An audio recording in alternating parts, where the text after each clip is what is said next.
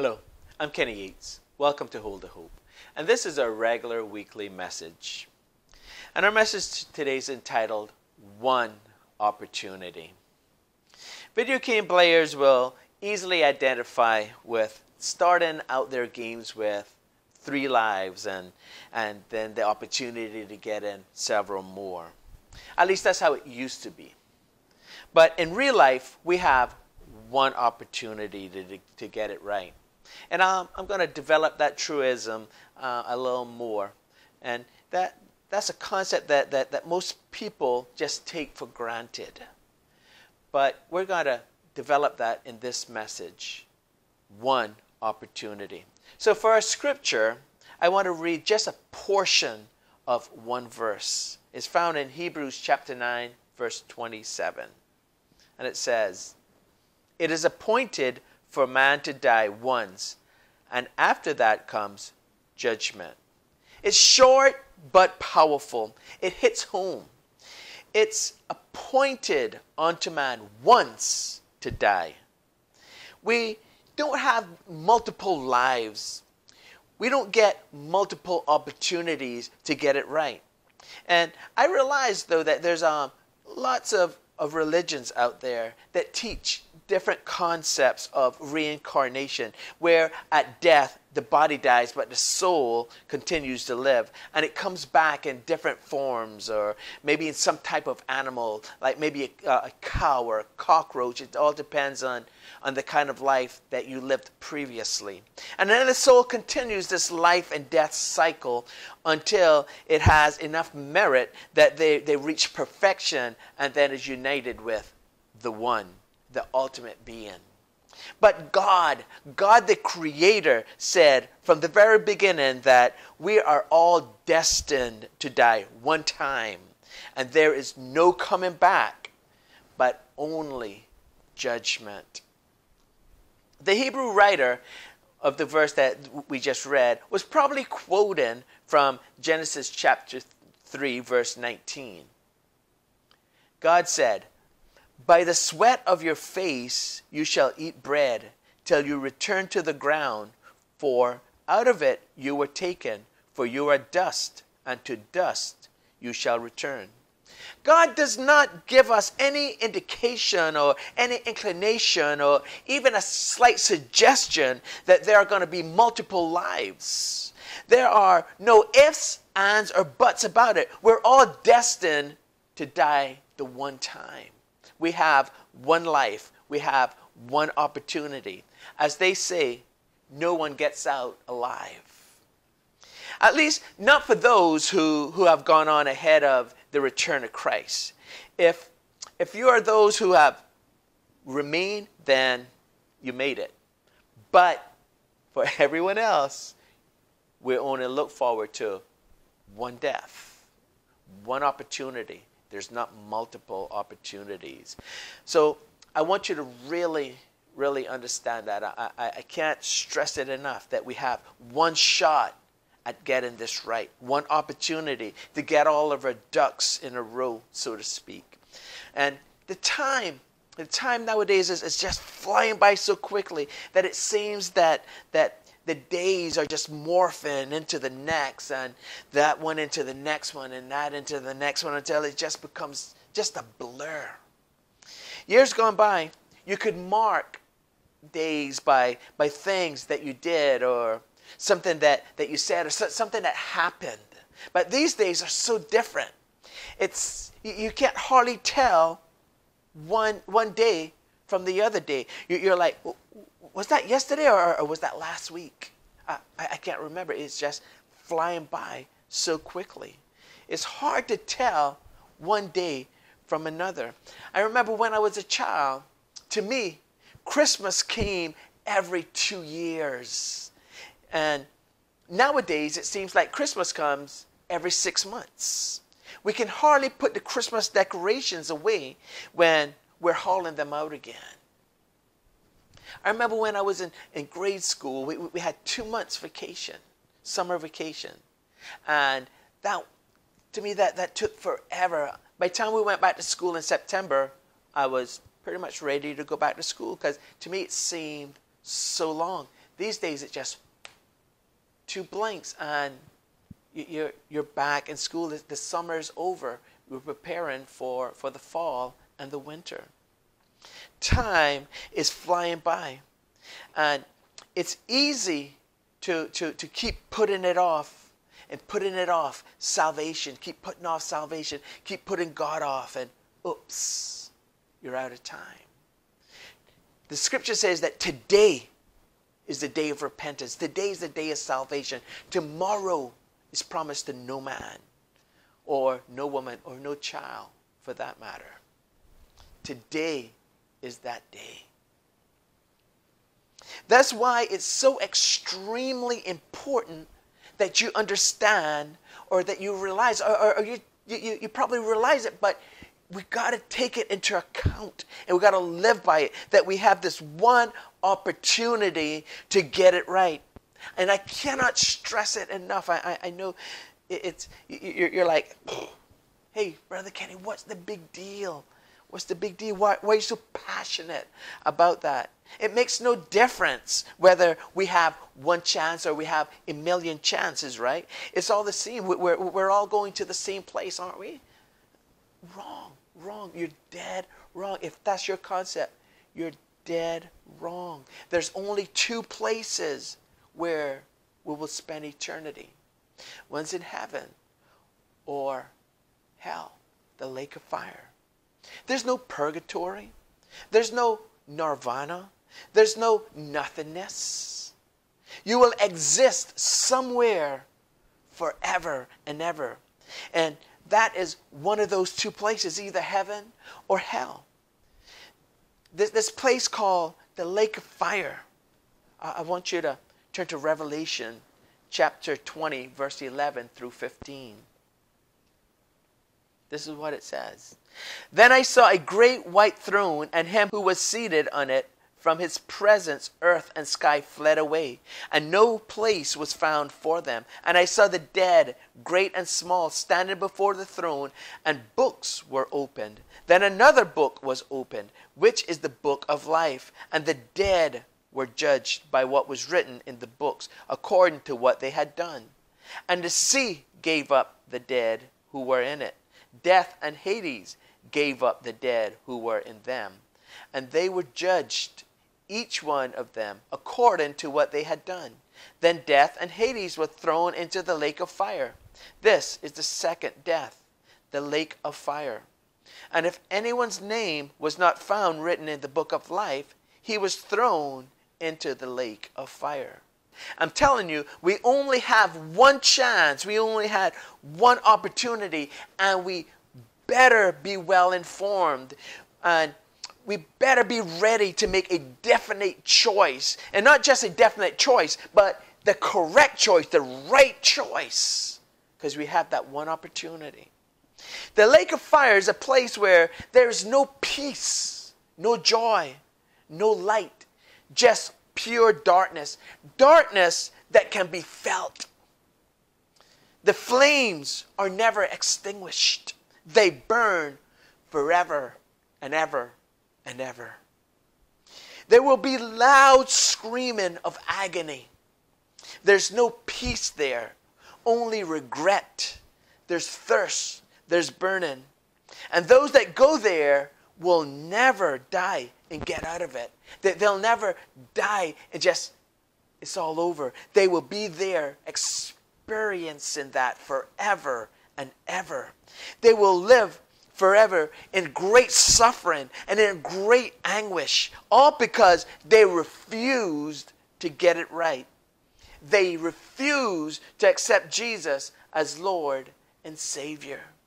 This is the lot of those who do not get it right. This is the lot for those who refuse to accept Jesus. It's a terrible place. You wouldn't wish it on your worst enemy. Heaven, though, on the other hand, but let me just clear something up real quick. It's not really heaven that we're going to spend eternity. It's on the new earth. We'll be living on earth for all eternity, and not actually in heaven, but on earth. And God himself is going to come down on earth, and he's going to dwell there with us. And we'll be living there. There's going to be peace and joy and happiness. It's a time when the Lord himself is going to wipe away every tear. There are going to be no more sorrow, no more fear, no more anger, no more hate, no more lack, no more hunger or thirst, no more heartaches, no more getting ripped off, no more working for peanuts. There will be more than enough. More than enough of everything. There will be no lack. And Jesus himself will be there. He will be there as our God. He'll be there as our Savior. He'll be there as our brother. He'll be there as our joint heir. He'll be there as our friend.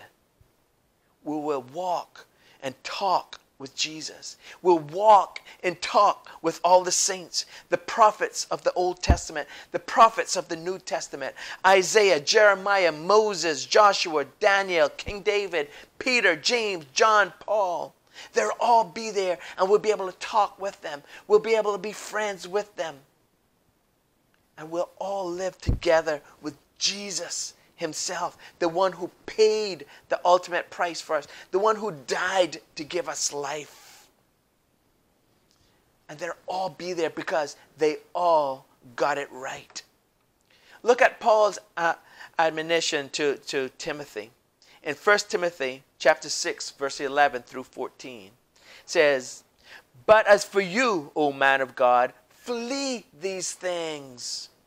Pursue righteousness, godliness, faith, love, steadfastness, gentleness. Fight the good fight of faith. Take hold of the eternal life to which you are called and about which you made the good confession in the presence of many witnesses. I charge you in the presence of God, who gives life to all things, and of Christ Jesus, who in his testimony before Pontius Pilate made the good confession, to keep the commandment unstained and free from reproach until the appearing of our Lord Jesus Christ." Paul's instruction to Timothy is to take hold of the eternal life to which you are called and about which you have made the good confession. Paul understood that they only had the one opportunity to get it right, one opportunity to build up treasure in heaven that lasts for all eternity. People work so hard here on earth building up treasure and wealth that will not last forever. It will fail.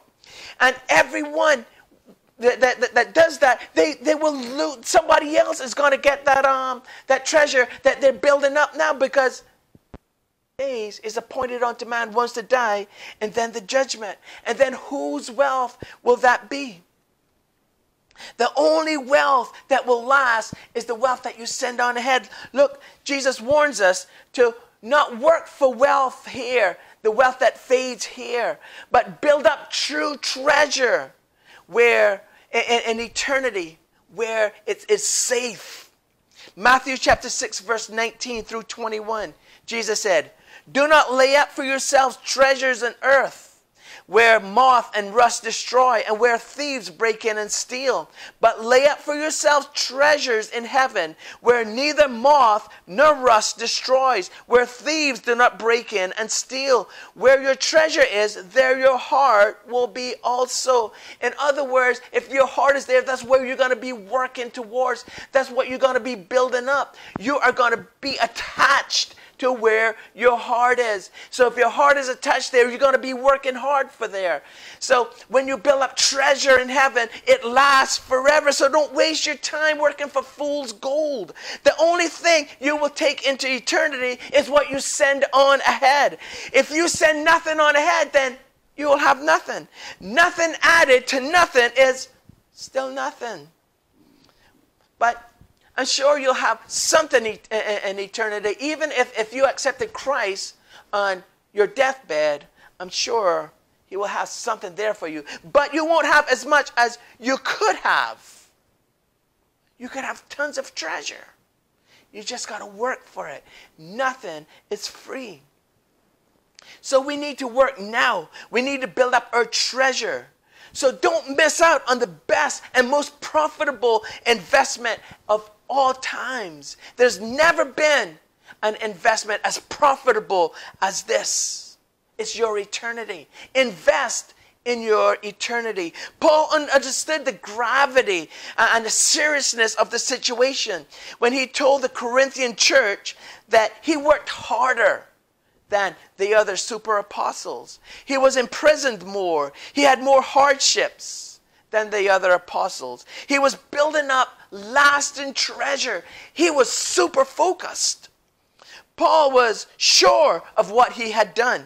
He did not waste his time with useless things that didn't count. He put all of that to the side. He did not get distracted with the temporal. He was focused on true wealth. He was hyper-focused on the eternal.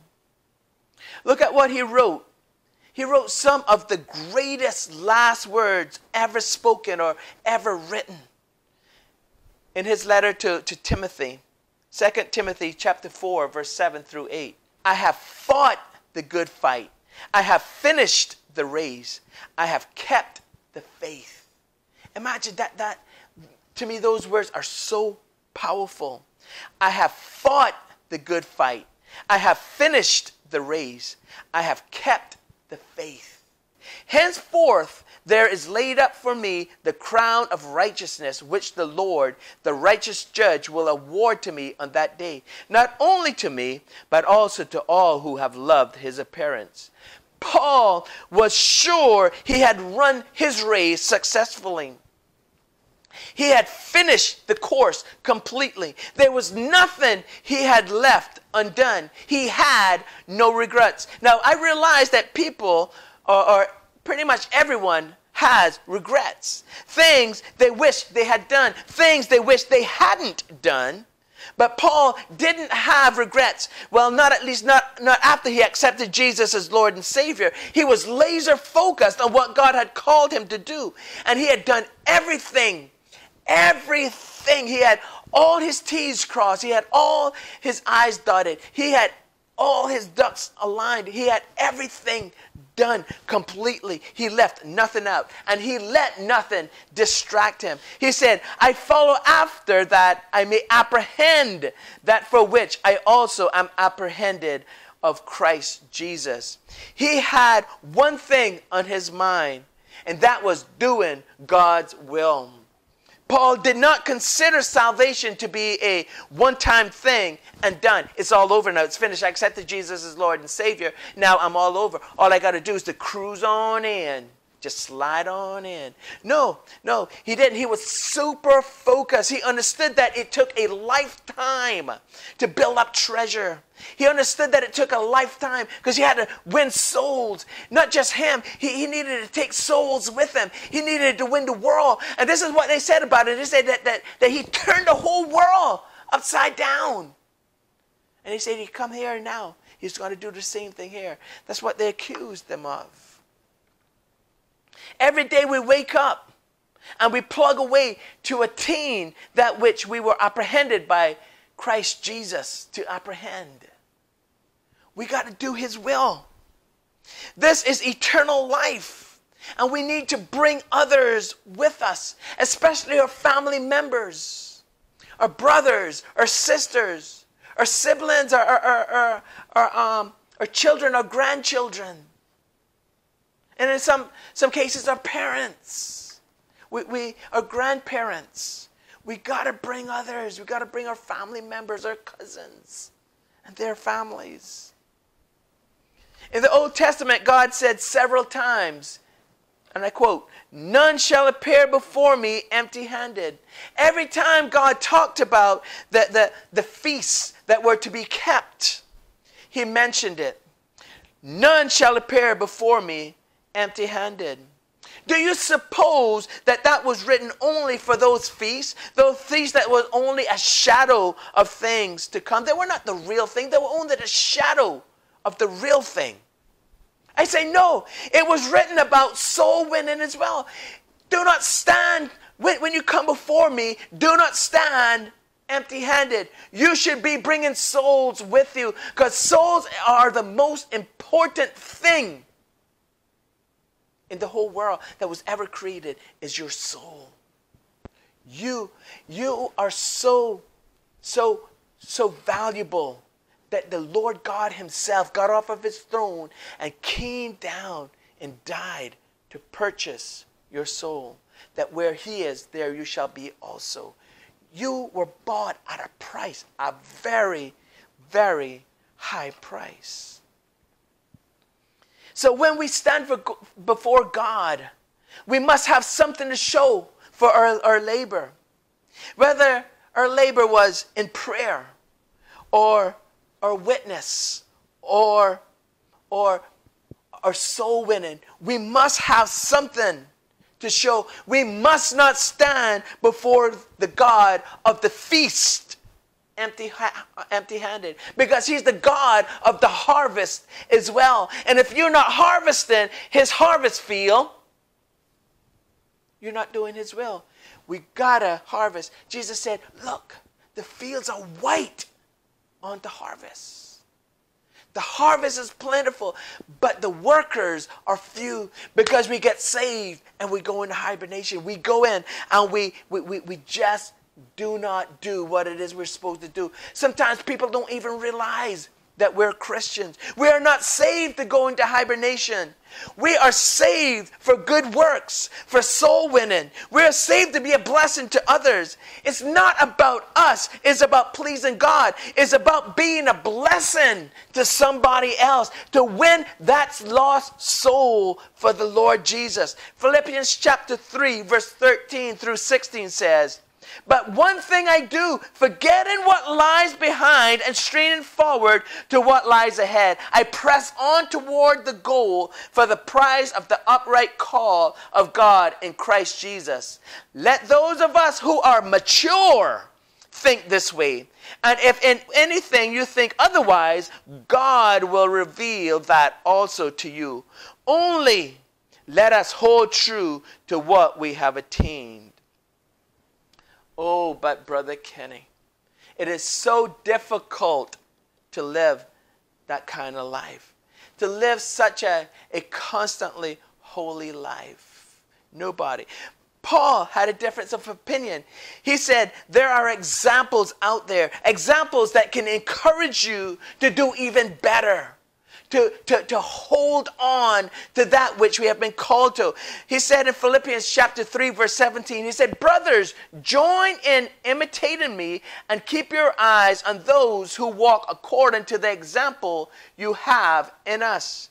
You see, when you see other Christians trying to be holy, trying to live right, shunning evil, shunning the wicked, shunning the nasty stuff, and trying to make a difference in the world, don't roll your eyes and think, oh, holier than thou, Spirit. No. Let them be an example to you, and stop letting Hollywood be your example. Be an example to your household.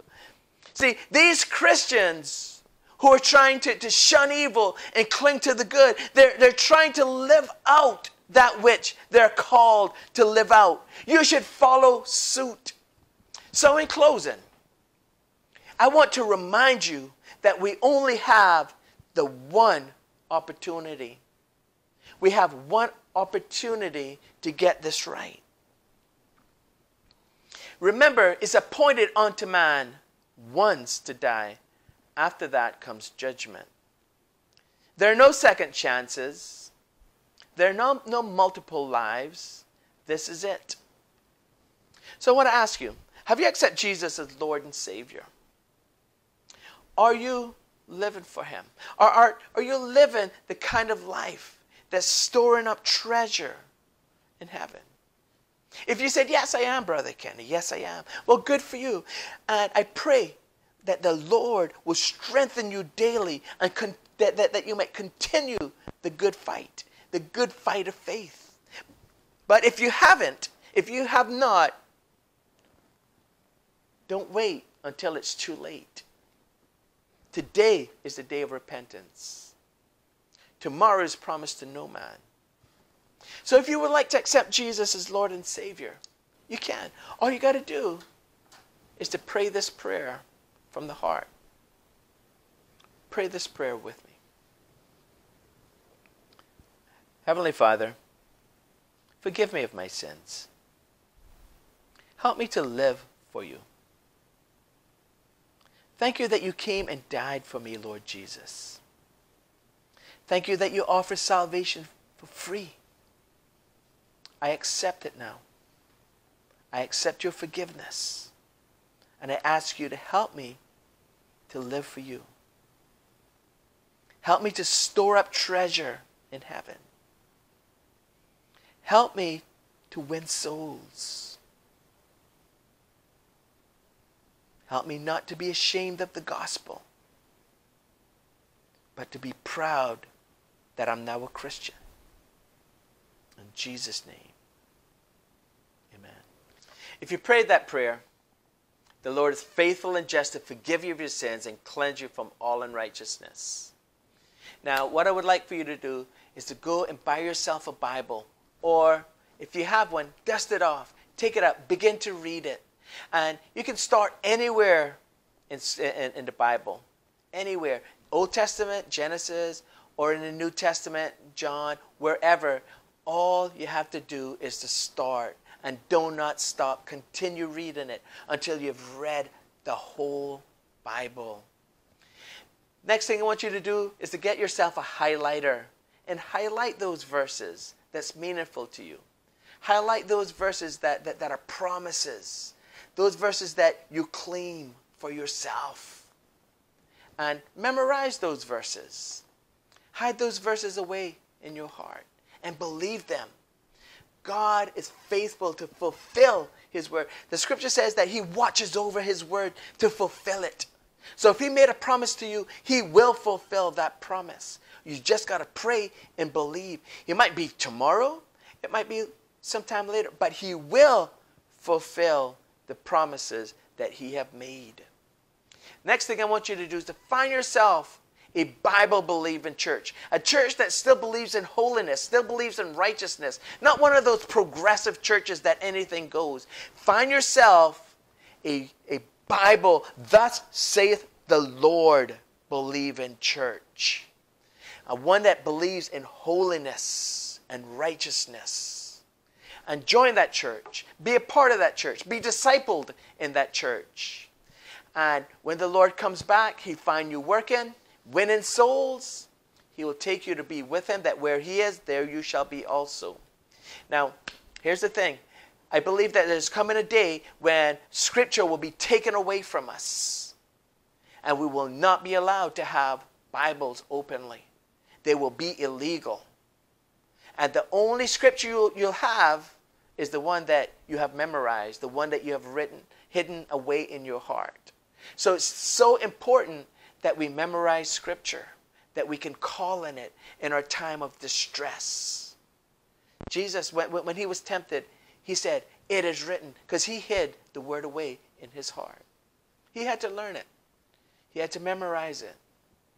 So, join a church, get a Bible, highlight the Bible, read it every single day. Pray, believe, win souls. Thank you so much for joining me. My name's Kenny Yates. This is Hold the Hope. Be blessed and stay blessed.